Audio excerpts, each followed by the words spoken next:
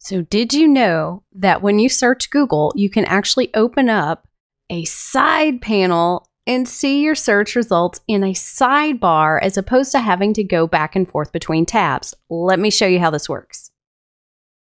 Okay, if you're like me, you may have been ignoring this little icon in the top right that's next to whatever image represents your Google account when you're signed in. So this little square kind of with the darkened rectangle on the edge represents the show side panel option.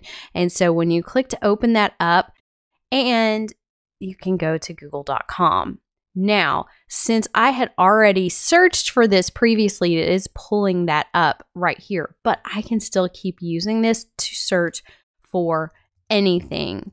So this little search box is super handy so that I can keep working and looking at things instead of having to go back to different tabs.